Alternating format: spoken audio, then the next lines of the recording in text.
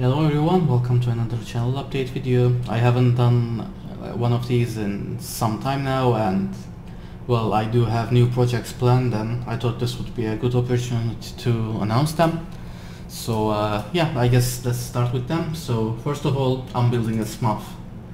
So the name is a little weird, but yeah, this is basically Prussia, whatever it is, the correct pronunciation, MMU2, and a slightly different form factor. It started as pretty much as a simplified clone of that here. So this is the old project. I think this went up to V3, and V4 he changed to servos. So yeah, here is the newer version.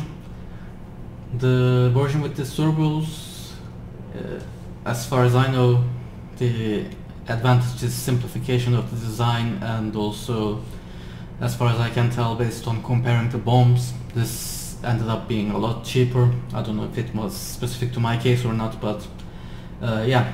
And well, I guess I probably should have already explained what an MMU2 is. It's basically a filament feeder thing, so you feed up to 5 filaments. In the version that I'm building, you can scale this unlimitedly. The servo variant, the original variant, you can scale up to 9 filaments if I remember correctly, and it just feeds one extruder to the one hot end, and yeah, it lets you do multi-filament prints, especially useful for multicolor prints with the same filament. Though if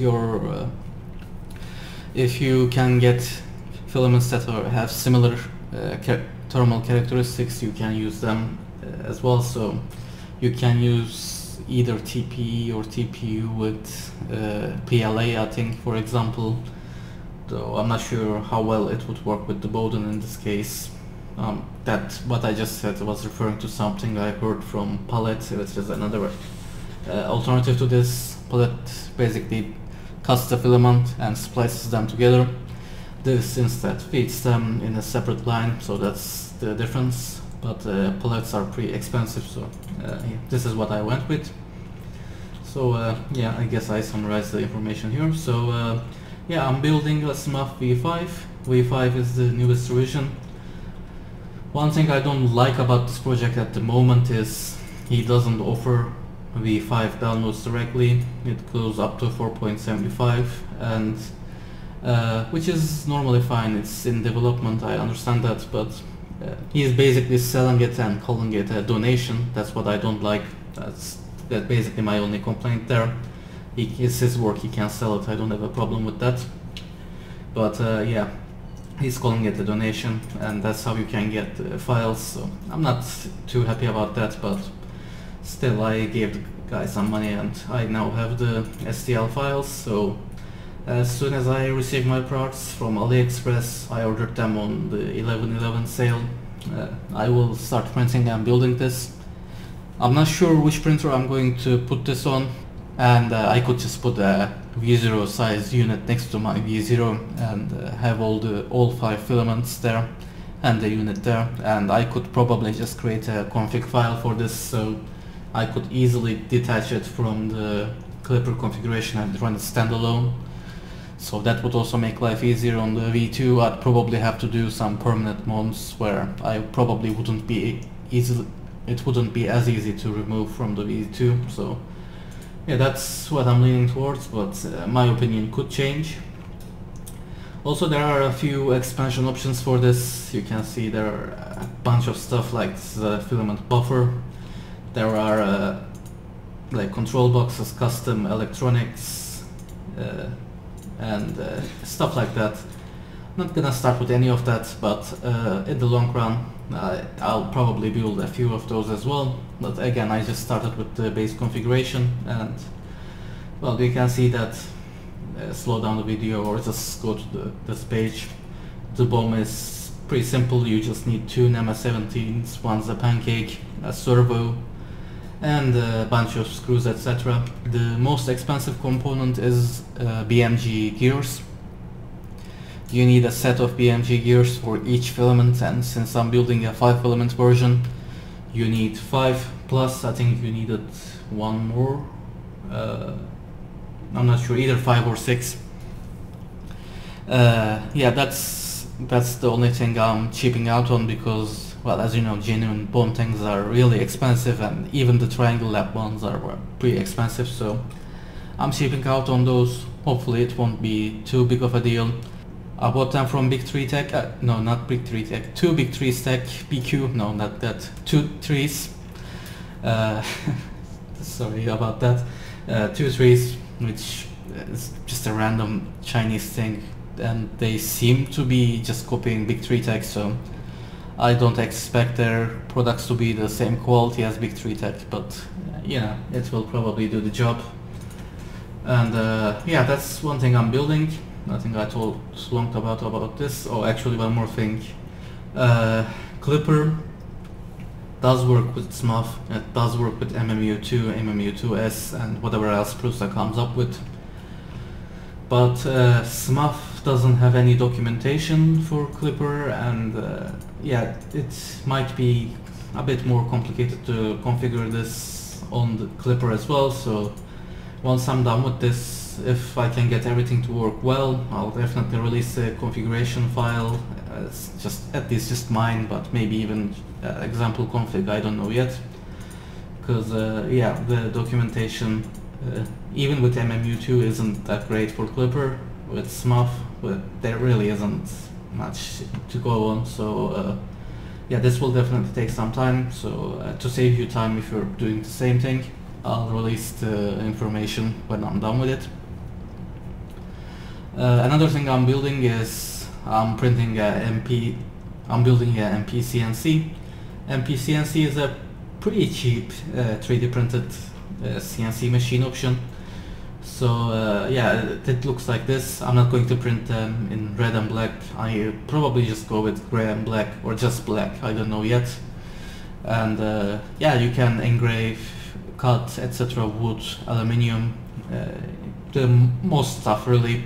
Probably you can't do steel, but it should be good enough for aluminium, especially, at least based on what I've read. So yeah, it's again pretty cheap. So for Americans it looks like it's like $400. For me it's a bit more, because of course it is because of our taxes, but still it's not that expensive for a CNC, that is. So yeah, this is also in the works. I ordered some of the parts on the 11/11 sale on AliExpress as well, but this will come later because I couldn't order everything. So yeah, this will take a few months probably to do, but yeah, I'm definitely ordering parts for this, so this will definitely happen. The reason I chose the MPCNC over other CNC options, like I could have gone with Print NC, for example, and this is a better design in terms of the quality, and it uses bolt screws and it uses linear rails, just like our Vorons, and it's also a more rigid frame. So this is definitely a superior design, but it does come at a cost, and I just couldn't justify that, so I went with MPCNC. But if you have, I think this build will cost you 1,000 to 1,500, something like that. This is definitely a better option. You can also scale this a lot larger than the MPCNC, though for that there is also the lowrider option for if you really want to stick with MPCNC. And there are other options that don't really incorporate 3D printing in them, like the WorkBee or the X-Carve, and plenty of others as well. I wanted to 3D print, so these two are basically the largest projects out there, and well, as I said, I went with MPCNC mostly because of the cost. And yeah, again, this is coming in a few months. SMuFF will probably take a little over a month, but this will take a bit more because I didn't even order most of the parts yet, but it's coming. So yeah, that's that. Next, I'll mention the ADXL345 accelerometer stuff. So that thing has been delayed multiple times, but again, I'm working on it. And this is one thing that I'm designed. Now this is actually somewhat old. This is from October. I actually revised the design quite a bit since then, but this is a I have a Maple Mini in there. I'll also try to make this compatible with blue pills as well. I'm trying to I'll buy a blue pill, they're relatively cheap anyway, and make the design compatible with that as well. So this is just a quick way of mounting the MCU and the ADXL345 to the afterburner. In this case I also have a V0 mount as well.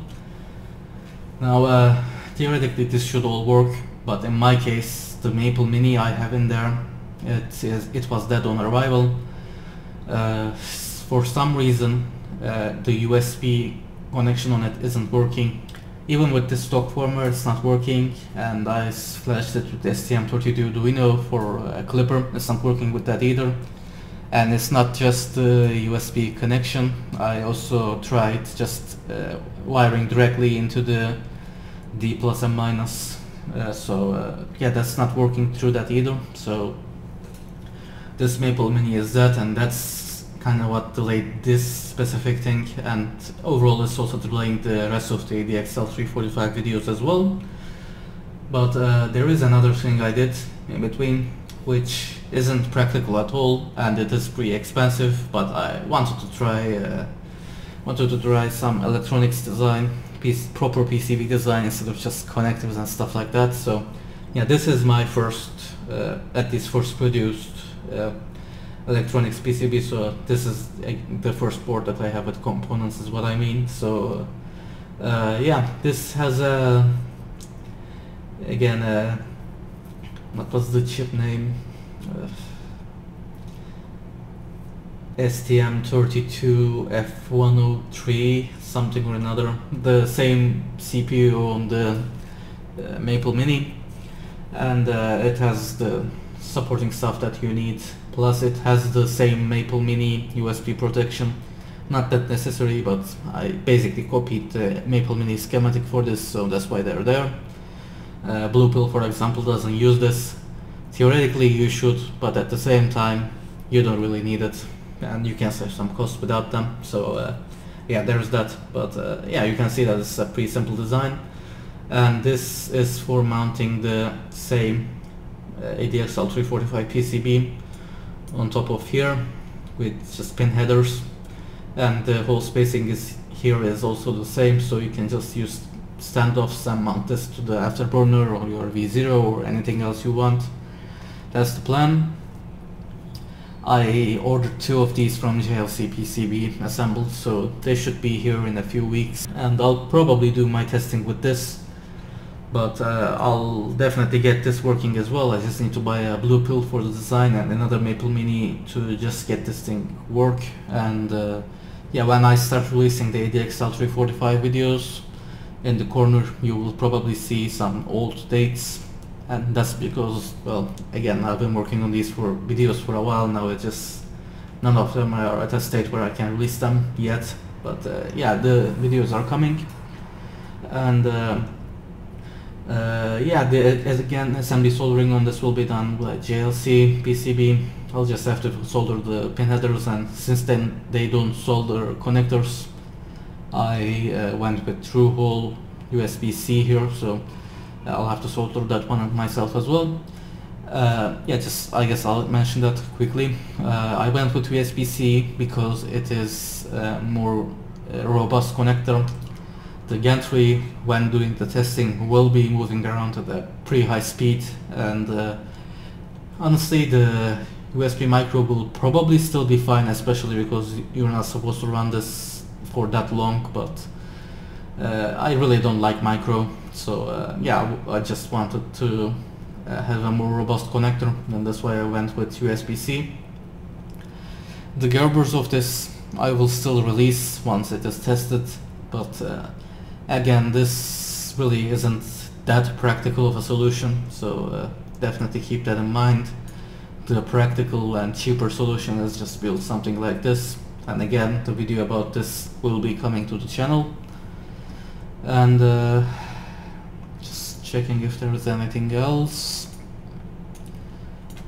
Yeah, I guess I don't think there is anything else I wanted to mention. So yeah, just to sum up, I'm building a SMuFF, which is an MMU2 type of thing, MPCNC. ADXL videos are in the works, including this one, and I also have a custom PCB design that will be released soon-ish as well. Again, all of this stuff will be coming in a few months, not just tomorrow, so be patient, but definitely know that they're in the works. And yeah, I hope you're excited for the content that's coming to the channel. If you are, please leave me a like down below, and thanks for watching or listening, I guess.